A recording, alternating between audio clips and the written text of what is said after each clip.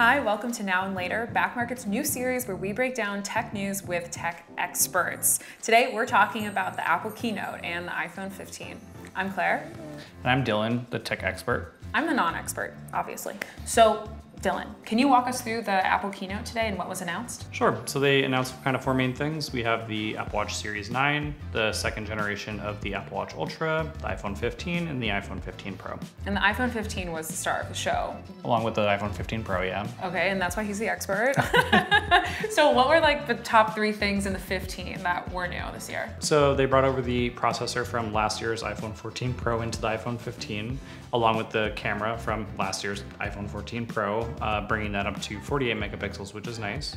And then the one that kind of all of us were anticipating and knew well before the keynote announced it was the transition from Lightning for the charging port up to USB-C now. Okay, so we're seeing some like upcycling vibes. Yes. And the USB-C port, that's kind of a big deal. Yeah, absolutely. The kind of nicest part about it is now all of your Apple products will charge with the same cable. You have your MacBook, iPad, and now the iPhone. It's amazing. It's almost like they could have kind of done that from the beginning. Probably. So for the 15 Pro, what are the big changes we're seeing there?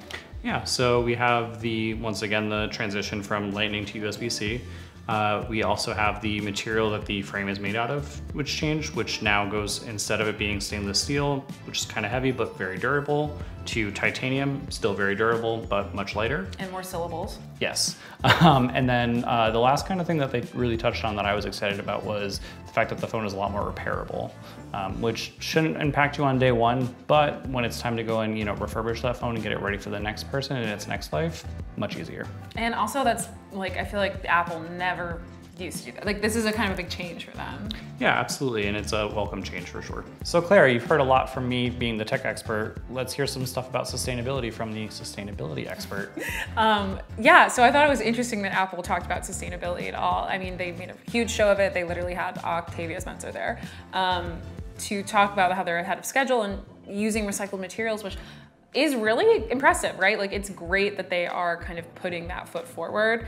But it was cherry picked. We heard a lot about what they're putting into new phones. They're still making new phones, and that has the largest environmental impact of anything that Apple is doing. The majority of a smartphone's carbon impact comes from the manufacturer, over 80%. And the other thing they talked a lot about was net zero, which looks really great when you put like a little green circle or whatever next to it. Yep. But net zero doesn't mean that no damage occurred. It means that you damage the environment and you're using the carbon offset market to say that you have neutralized it. They talk about restoring habitats, but they didn't talk about whether they're dealing with e-waste that piles up in many of the countries in which these phones are manufactured and things like that. So I think it's just really important to be critical when we think about net zero and understand that like damage still occurred and the places that these materials are being taken from aren't necessarily being restored to like environmental health. So are you saying that buying a refurbished phone will still have these great green environmental impacts that they're touting in this brand new phone?